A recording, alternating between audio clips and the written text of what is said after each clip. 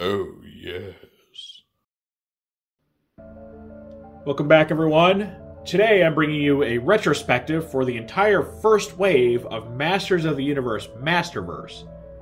Now, in this particular wave, and turns out for the two following it, all of the Masterverse figures happen to be based off of the Revelation cartoon.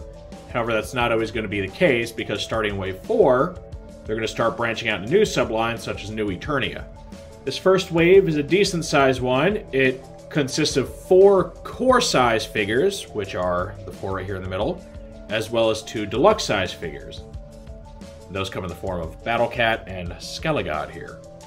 So there was definitely a lot to unpack with this first wave, and admittedly it took me a while to get through it. I'm balancing trying to do, the MOTU reviews and then Tformers, and now, because I'm apparently a sadomasochist, I'm squeezing in Marvel Legends reviews on top of all that. It did take me quite some time to get through this first wave. And what makes it even worse is I actually have waves 2 and 3 sitting here next to me in boxes just waiting for their time to shine. So I'm finally getting there, about a third of the way there now. So with any luck, I can keep up the pace and finally get caught up on the Masterverse stuff. Anyway, if you've seen my retrospectives before, you know what to expect. I'm going to give a quick recap of each figure in the wave, then a brief overview of the wave as a whole, and then at the end of the video, I'll give my final thoughts. So let's go ahead and do this in the order that I reviewed these guys. The first one I did was this big deluxe figure, Skelegod, and he is an absolute beast of a toy. He came in at $30, so, about 150% the cost of your core figures. And he's just a very, very big character, pretty much towers over the others, and if you don't know, he represents Skeletor's upgraded form once he harnesses the power of the Sword of Power, which is why he includes one here. He also has this really cool little energy punch or fireball or whatever it is attaching to his fist. He did also have the alternative open hands for different posing, and this guy is a very, very poseable figure. He's got points of articulation all over him.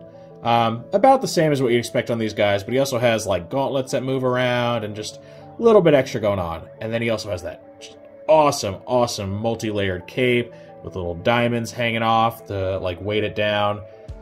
Really cool looking. The whole flames around his neck, the big flaming H right there on his chest. He was just a cool toy. And I keep, making the reference to call him a Final Fantasy boss. I mean, that's just the vibe I get from him. He really reminds me of, Chaos from the first Final Fantasy game.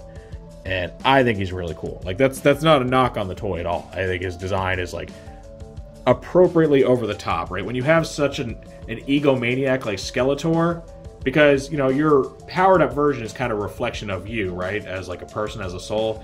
It just makes sense that he would just be over the top and gaudy and just super powerful looking. So I'm a big fan of that design. The only downside to this toy that I could really point out is that his ankles, the rocking in his ankles, is a little bit weak for his weight, so you see it wanting to move around a bit. So you gotta be pretty careful with posing him and setting him up. Because if I just bump him a little bit, I promise you he's gonna flop right over. So that's maybe the one downside, but otherwise a very cool toy. The next one I reviewed was one of our standard figures, and it was Evil-Lyn. And this figure represents her appearance after the first episode of the show. After Skeletor and He-Man have died and a few years have gone by. And this is Lyn kind of striking out on her own and even begrudgingly working with our heroes and the Sorceress to help restore magic to Eternia, because the threat is just greater than any grievance that they have with each other. So Evil-Lyn herself hasn't changed too much. She's rocking a different outfit now, which is a little more appropriate for traveling and, roughing it a little bit. Got some hiking pants and stuff like that. She's got this little satchel for traveling, which you find out in the show, she's actually keeping the head of the Staff of Havoc in there, or the Havoc Staff. And you can see she's actually grown her hair out a bit. Because if you did watch the original Filmation cartoon that this is supposedly a sequel to, during that standard time frame in which the He-Man stories take place, she was rocking short hair, or at least at one point she was. She didn't take her headdress off very often, so maybe it had been growing out for a few years, who knows. But now she has long white hair, and as I have her now, she is rocking a broken version of her staff.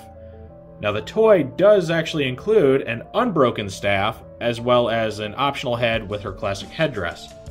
And while having that unbroken staff is cool, it's also kind of continuity breaking, because by the time she dons this garb, it had already been broken by Teela's sword in the introductory episode.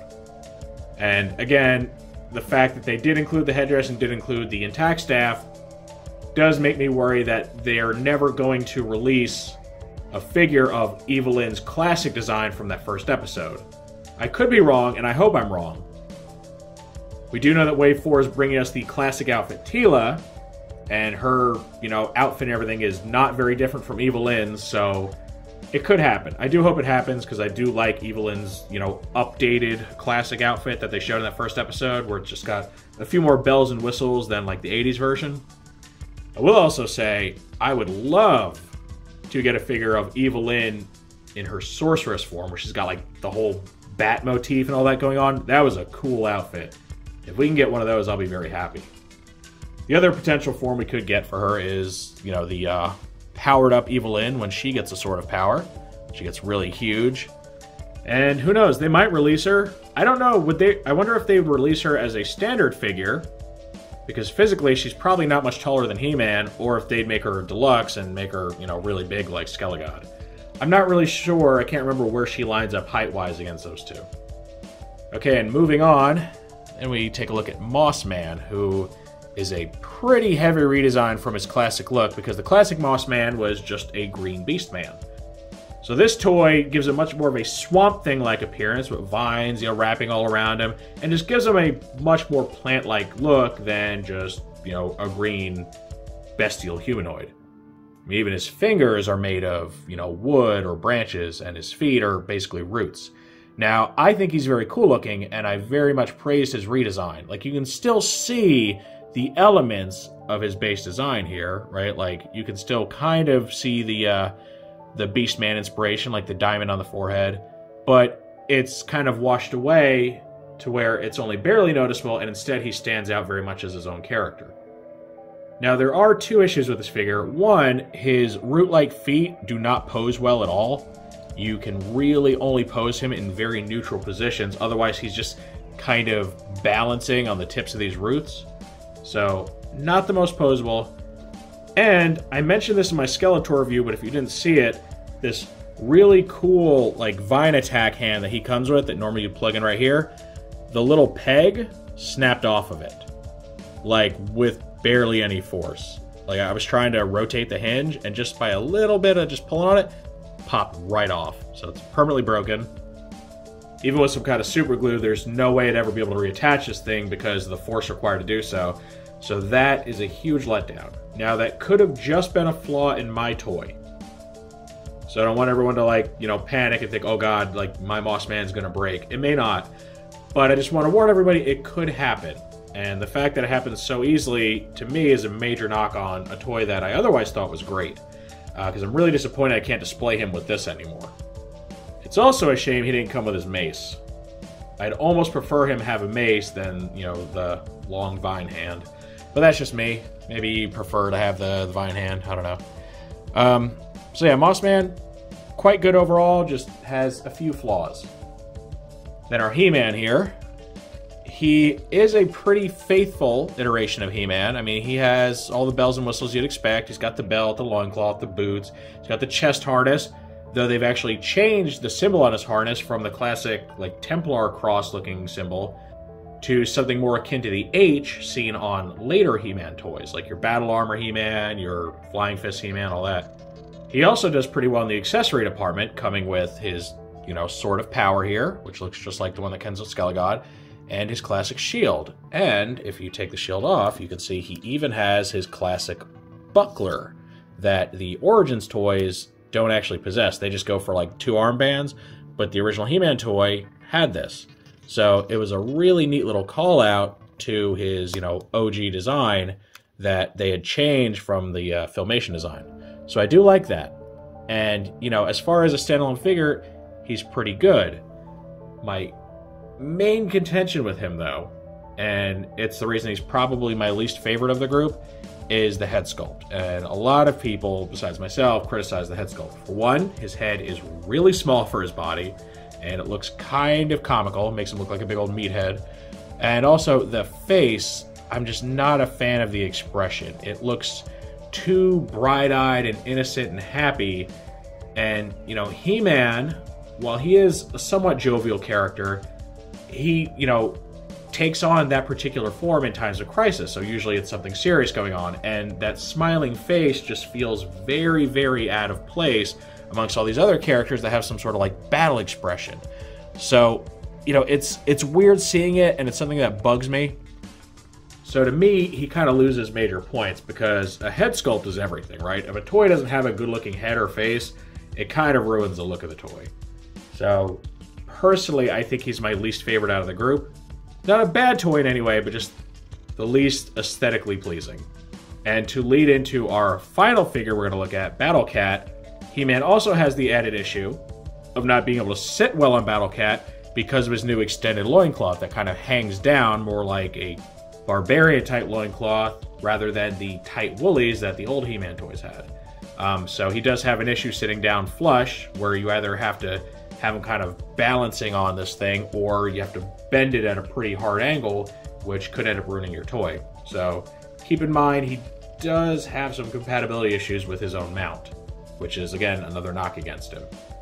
Though to be fair, most of the male characters have some kind of loincloth like this, so they all kind of share that weakness, but he is the one that's meant to ride on Battle Cat, so I wish they could have come up with a better solution there. Maybe just make this hard plastic with like a hinge that lifts up or something. Really would have solved that issue. Alright, next, hopping back to our Evil Warriors, we have Skeletor, just the regular standard Skeletor. And this guy, I think, is incredibly cool. Everything from his, skirt area to the shoulder dress, the hood with the nice, fabric pattern going on there, the cloth cape, the feet with the, sharp claws on them. Everything about this guy just reeks of coolness. The skull face looks very wicked. His Havoc staff looks better than it's ever looked, and then he even comes with the shaping staff from the classic cartoon episode, and also from the first episode of Revelation. Though in Revelation, it was like a purplish silver color for some reason, I don't know. But Skeletor is just super, super cool. And I think it's safe to say he is my favorite of your core assortment of characters. He just, he knocks the design out of the park. And there's nothing about him that I dislike. Not the head sculpt, not the accessories or proportions or anything. I think he is just easily the most impressive looking of the $20 price point figures. Alright, and now lastly, Battle Cat. And this is going to be hard to do even at a wide angle because he's so big.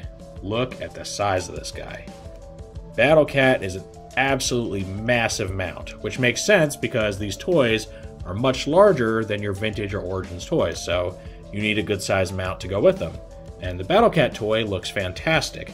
He's incredibly posable, which is a huge upgrade over the Origins or vintage one. All sorts of points of articulation. And, his updated design, I think, just looks very cool. I think the helmet, the saddle, and everything look much better than the old one. My only dislike of Battle Cat, and you would have seen this in the review, is that underneath the helmet, he's just Cringer. They gave him Cringer's dopey face instead of the actual Battle Cat face. And again, I understand what they were going for, right? It is a play pattern gimmick to have two toys in one. It's something you put on the package, 2 in 1, But it just really doesn't work for me because instead of being able to have a cool Battle Cat without his helmet, instead you just get a very oversized Cringer. Who, look how big he is. Cringer is supposed to be quite small for a tiger, right? That's part of his persona, that he's kind of a runt of the litter type character. And, with this figure being so absolutely massive, it kind of ruins that. It makes him a less than perfect Battle Cat and a less than perfect Cringer. It's kind of that old saying where if you try to please everybody, you end up pleasing nobody. So I still think that they should have just given him your normal, ferocious tiger head. And to me, that is the one big flaw of that toy. Aside from that, I think it's great. I think it's a really good mount, and even a really good standalone figure with all that posability. It really is just a shame that there are many of these core-size figures that just don't work well with him. And when they're asking $40 for you to pick one of these up, you would hope that things had been thought through a little bit better than they were. Okay, so that covers all 6 of our new figures. Now to give my thoughts on the wave as a whole, I think it's a very interesting wave. You get 4 of your mainstay characters right off the bat. You get your He-Man and Skeletor, who are like always a presence with the MOTU stuff. You get Battle Cat, who's always right there at He-Man's side. And you get Evil-Lyn, even if it is in a new and less recognizable form. Then you get Moss Man, who's also a classic character, but he's more of like a C-tier character. And I don't mean as far as coolness, but just how often he shows up and how well known he is. And then you get something completely new, right? The long question, what if Skeletor got the Sword of Power and used it? And we finally, really get a proper answer to that.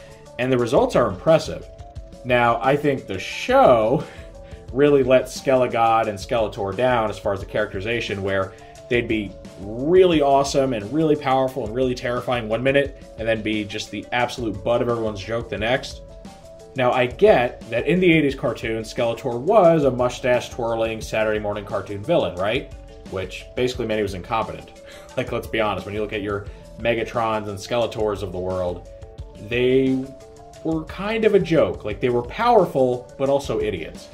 However, this is not the 80s cartoon. This is a sequel to that cartoon made for adults who liked the old cartoon. As such, the expectation of the writing, and especially of the main villain, is a lot higher. We don't want Saturday morning cartoon levels of, writing quality. We want something that we would pay money to go see in a movie theater or something. So I do feel they, failed Skeletor in, what we've seen so far from the Revelation cartoon. I don't know if there's actually going to be a second season or not. Even though I think the writing could have been a lot better, I would still like to see a second season, because it's still a continuation of the original He-Man story, and, it ended on some interesting notes that I would like to see get fleshed out. Also, they totally let Evil-Lyn destroy an entire dimension worth of people, and she just got off the hook for that. Did nobody else notice that? Like, she literally destroyed heaven and everyone in it and made sure no one else could ever go there, which meant they would either, I don't know, go into oblivion or go to Subternia, which is basically hell. And they just let her off the hook because she felt bad, I guess. I don't know. Like, it has some real WandaVision vibes there, only way worse. Wanda just held a town of people captive under her powers. Evil-Lyn literally destroyed heaven. It's really bizarre to me that they just let her go live her life peacefully out in the mountains. Okay, get a little out in the weeds and talking too much about the show, not enough about the toys. So I'm going to reel it back in. Like I said, I think it's a good introductory wave. You get a lot of what's familiar, and then a little bit of something new, just to show how the story's evolving, how the series is evolving. And I think overall, they give some really nice modern updates to those classic, toy and Filmation designs. And I like how they, for a lot of the characters, pull inspiration from different iterations of the series. You get He-Man here looking more or less like his Filmation counterpart, but getting some of the gear from his original toy. You get Skeletor mixing elements from his 2002 design, and really just coming up with something that I think looks fantastic and the best he's ever looked. And I really like that. I like that they were able to just tweak some designs here and there, make something that really looks impressive on a screen, and not just, the same handful of actors rotoscoped and then drawn with, different skin-tight armor on that just conform to the physiques of those actors. And yeah, I think it was a step in the right direction. Now again, the writing, it could definitely be better, but the character designs, I would say, in almost every case, are phenomenal. I say almost because I still think that Teela's mercenary look is just stupid. If you showed me that character without me ever watching the show, I would have no idea who that is. So I think they tried a little bit too hard to make her the new edgy girl in town. But that's just me. Alright, so we've covered each figure, given thoughts on the wave as a whole, and now for my final thoughts. Was this wave worth it? Was it a good start? All that? I think so. I think while it's not perfect, it has its flaws, it is a good lead-in. And it kind of sets a blueprint for what to expect from not just the Revelation toys, but Masterverse as a whole. Because I've seen the new Viking He-Man and Barbarian Skeletor, and, you can see that they reuse a lot of parts and design cues and stuff from what we see here. So I think it's a good starting point. And I am looking forward to Masterverse branching out into other things too. We don't know all of what they're going to do yet, but it's got me pretty excited for it. So if you haven't picked these up yet, and you've been on the fence, you're not sure, I think you'll enjoy most of them. I don't think you have to exactly get every single one of these toys to get the most out of the wave, but there are certain ones that I would consider must-haves for MOTU fans, whether you like Revelation or not, like just as far as just good, like evergreen MOTU designs. I think some of these guys are great. But I also understand people's reluctance to pick these up. They are quite different. They do have some problems with like proportions and stuff for some of them. And again, they might not be everyone's cup of tea. Like some people might only want Origins, and that's understandable. But I think if you pick these guys up, overall you'll be quite pleased. And I think the price is pretty fair. You know, they're about $20, so they run you about the same as a Marvel Legends toy, and quality-wise, they're about where Marvel Legends is. I think they actually scale a bit bigger, so you may actually be getting more bang for your buck there. And yeah, I think it's well worth the cost, and I think overall it's been an enjoyable line so far. Of course, that is just my thoughts on this wave, so now I want to know what you all thought of it. Did you see this as a strong first wave, or did you see it as very weak, somewhere in the middle? Would you recommend these toys to someone else, or do you think they're just trash and you don't like them at all? Any and all feedback's always welcome in the comments section. If you enjoyed this retrospective, toss it a like, let YouTube know you want to see more stuff like this. If you do want to see more like this, make sure to subscribe and hit that notification bell so you always get a heads up when I post something new. I thank you for joining me for this very long delayed retrospective of the first wave of Masters of the Universe Masterverse. With all that said, I will see you next time.